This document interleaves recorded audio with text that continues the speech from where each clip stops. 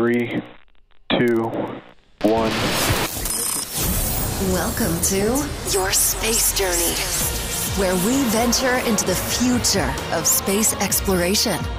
Your journey begins now. Hello everyone, thank you so much for joining me today. I dug into the archives for this interview. I actually had interviewed SpaceX Crew-5 astronaut Dr. Koichi Wakata a couple years ago before he was even selected for this current mission that just launched, and he is now aboard the International Space Station. Dr. Wakata has accumulated more than 350 days in space, spanning 5 missions, setting a record in Japanese human spaceflight history for the longest day in space. He has flown on 3 space shuttle missions and a Soyuz mission, and became the first Japanese commander of the International Space Station. Dr. Wakata has held several key positions with JAXA, the Japan Aerospace Exploration Agency, including serving as JAXA Vice President and Senior Advisor. With the Crew-5 mission, Dr. Wakata made his 5th trip to space, and now that he's aboard the International Space Station, he will serve as flight engineer for Expedition 68. Dragon was the 3rd different type of spacecraft Dr. Wakata has flown in space. Your space journey. Konnichiwa, Dr. Wakata. Konnichiwa, Chuck-san. Very nice to meet you. I appreciate you joining me from Japan. I wanted to ask you, if I may, we always like to ask our guests how their interest in space began. And I understand that you were born in Saitama, Japan, and then you went on to aerospace engineering. But where did your interest in space first begin, if I may ask? Yeah, that was when I was 5 years old, when I saw the Apollo 11 lunar landing. Of course, at the time there was no Japanese astronauts and no Japanese rockets. So, of course, it was some kind of dream for me and for a lot of people around the world. But for a small boy in Japan, I thought it was something that is beyond my reach. But thanks to the international cooperation, especially on the International Space Station program, I was able to join the space flying team, and I was very fortunate. I was lucky. See, I think that's incredible, because this is before JAXA was ever even established. If I understand the history right, at that time, you were selected in 1992 as a astronaut candidate by the National Space Development Agency of Japan. And then, of course, you went on to fly the shuttle 3 times. You were on a Soyuz. How did JAXA begin, if I can ask? So the JAXA was established in 2013. NASA was part of the 3 organizations that merged into JAXA, and Institute of Space and Astronautical Sciences, as well as National Aeronautics Laboratory. Those 3 organizations joined to form the new JAXA in 2003. That's how it was established. I think it was a natural course of integration efforts to strengthen the technology in space and aviation or aeronautics in Japan. See, I think that's wonderful. Now, I do want to ask you a little bit more about your space experience too. You have several records. You sent, I believe, one of the longest records for a Japanese in space. What was it like being on the space station for, I think it was 6 months at one stint? What was that experience like for you? It's like a marathon, but you have to keep keep a very good pace of yourself so that you don't burn out in 6 months, because every day we are really busy working on experiments and observation, and quite often we have to do a lot of maintenance tasks inside and outside of the space station, and we have cargo supply vehicles arriving, docking. So every day is different, and so it seemed to me like it was as if it was only for a couple of weeks. Really? I did not feel that it was for 6 months, because we were so busy. One thing that I love is I've watched some of your videos about how you give advice for people going into space for the first time.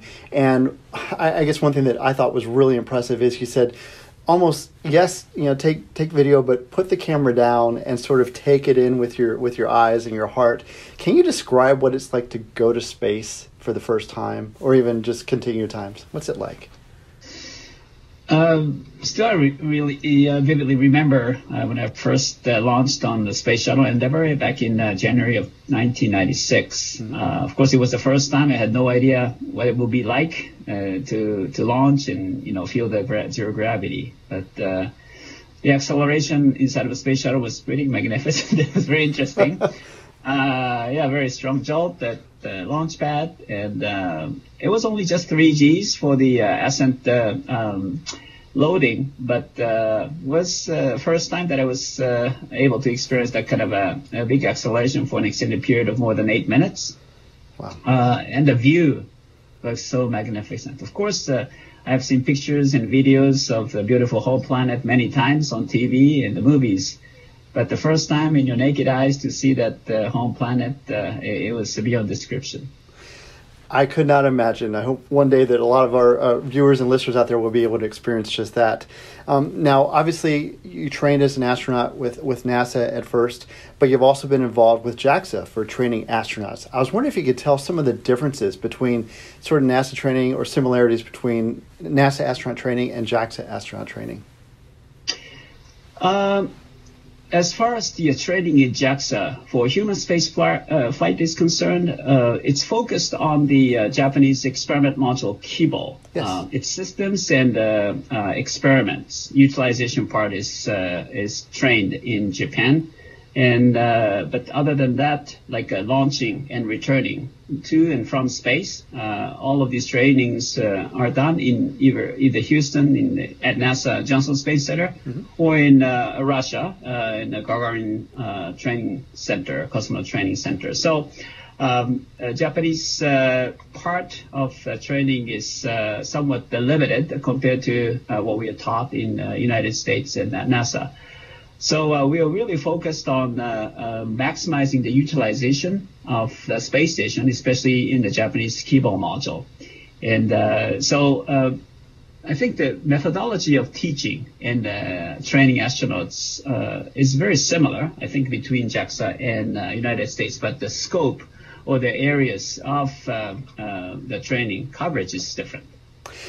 Have you noticed also, obviously, since JAXA has grown, I know it's changed tremendously since 2003 when it was first started being established on that. Have you noticed changes in just the number of Japanese that want to become astronauts since then? Well, remember that was in 2003 when JAXA was established. Around that time, we have experienced some mission failures of space operation, like in the launch vehicle operation and satellite operation. So in the beginning, for about 10 years, from 2003 to 2013 timeframe, we needed to overcome the accidents, and technology issues on the H2A launch vehicle number 6 and also Earth observation technology satellite Middle number 2. And those things have occurred immediately after the establishment of JAXA. So, we have introduced like a technical management system, such as system engineering and safety mission and assurance. So those are done in addition to the conventional project management. And thanks to all these efforts, we were able to deliver successful results for launch vehicles and satellite operation. And also in the space station program, in the human space program, that was the first time that Japan entered the human space program. As a result of these series of successful events like launch and assembly of the Kibo module, coronatory spacecraft, that's a cargo supply vehicle, the space station. And thanks to those results, now Japan is considered as a reliable partner of the program, of the International Space Station program. So there's a huge difference between the level of technology in human space exploration when I became an astronaut and the current status. And I have to just commend the space program, the JAXA space program in general, because you've had so many wonderful missions. There's some active missions going on right now. I might pronounce this wrong, but Hayabusa 2 was launched in 2014. It actually rendezvoused with a near-Earth asteroid, and it's actually bringing samples back. I believe they're scheduled to return to Earth in late 2020. Is that still on track as far as you know? Yes, exactly. So it has been a very exciting mission. Yes. And Hayabusa 1, the previous version, was also a very exciting event. It had to compensate for a lot of systems failures, but the Hayabusa 1 safely returned the samples to Earth. And Hayabusa 2 is the successor of the Hayabusa 1. But it's been really exciting to see the two touchdowns that the spacecraft made on the asteroid Ryugu. And and it's scheduled for a return to Earth later this year. So it's really exciting. That is very exciting. Again, congratulations on that. The other mission, no problem. The other mission that I'm really excited about is Icaros. It's the interplanetary kite craft accelerated by radiation in the sun, launched in 2010. This was the first spacecraft to successfully demonstrate solar sail technology. Again, JAXA is behind that. That's what an incredible accomplishment. Yeah, so human space program, satellite launch vehicle, and also in space science, we are working on challenging missions. And some of the examples are the ones that you mentioned. And Icarus is another one. And for the moon part, we are launching a spacecraft called SLIM mission, Smart Lander for investigating the moon. That is scheduled for launch in 2021. And we will be demonstrating a pinpoint landing technology on the spacecraft. And for Mars, we are now developing MMX, that's Martian Moon Exploration Mission. That will be visiting not the Mars itself, but the Martian moons, Phobos and Deimos. And so the purpose is to elucidate the origin of the Martian moons and then also the evolution of Mars. So these kind of activities will compensate the entire space science for planetary science in the framework of international collaboration. So I am very lucky to be part of this excitement together with all the partners of the space exploration. That is wonderful. And I understand, too, you mentioned MMX. I believe that it is actually going to collect a sample from Phobos to return that to Earth. Exactly. So, we have already, I think, with the Hayabusa 1 and the Hayabusa 2, we have acquired technologies of sample return from lower gravity objects like asteroid and Phobos and Deimos. And of course, this will be a Phobos sample return. And compared to the Martian gravity level, it's of course much smaller. So we can apply the technologies that I consider very matured already from Hayabusa and Hayabusa 2 to the MMX mission. So I am very looking forward to seeing the results. That's amazing. And again, in all these missions, there's still even more exciting ones. I believe there's one called JUICE. It's designed to explore Jupiter icy moons. And that one, again, you're working with partnership, I believe, with ESA, the European Space Agency, and the USA. Yeah, exactly. So all of these space science missions, majority of them are done in an international partnership. Wonderful. So, we are working with NASA, ESA, CNES, DLR, and other space agencies in this effort. So not only in the human space program, which I am in right now, Institute of Space and Astronautical Science, ISAS team has been working really closely with all the scientists, engineers around the world to acquire very beneficial outcome in space science. That's wonderful. Now, we just witnessed just a couple weeks ago, really, the successful launch of SpaceX Crew Dragon Demo 1 test. And I understand that you have JAXA will be sending an astronaut on the first operational SpaceX Crew Dragon mission, Crew 2, perhaps later this year. What's the response been to SpaceX in Japan, if I can ask? Yeah, it's been really exciting to see the SpaceX launch, and has always been in the past. Elon Musk's team has done an incredible job of, developing a launch vehicle in such a low cost, and and the human part is very exciting. Soichi Noguchi is scheduled to fly on the first operational Crew Dragon.